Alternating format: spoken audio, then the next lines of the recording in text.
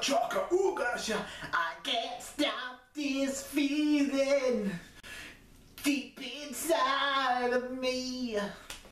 They call themselves the Guardians of the Galaxy. This might not be the best idea.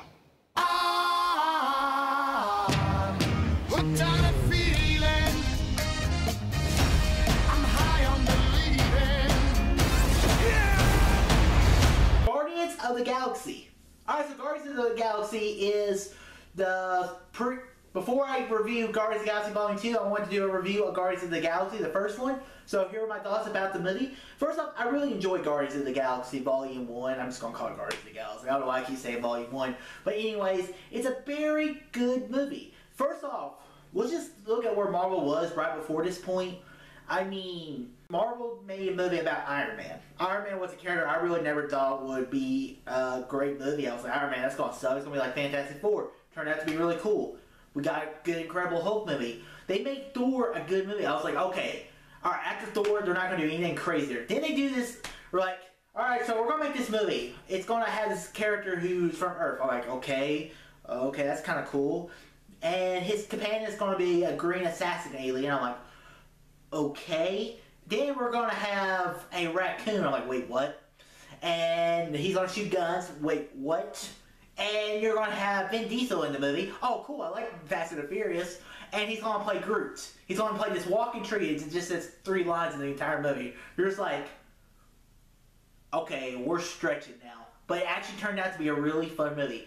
First off, that's what I love about Guardians of the Galaxy. It's a fun movie. I remember the theaters when I saw Guardians of the Galaxy. I don't think I had a more fun time in the theater that entire year.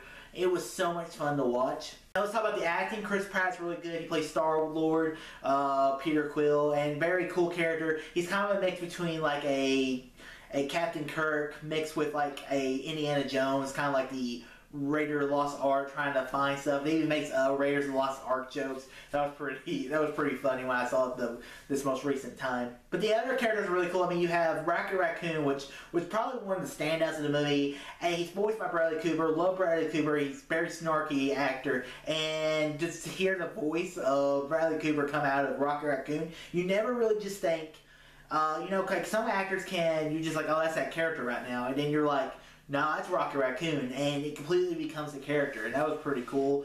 And then Groot is a cool little character. Also, you have Dave Bautista in there. He's Drax the Destroyer, and you found this like really humanity level. He wants to kill Ronan, the main villain, because he killed his wife and child. So very deep story there. Also, I want to talk about the soundtrack. The soundtrack is really cool. The one thing I hate in movies is when there's music in there for absolutely no reason.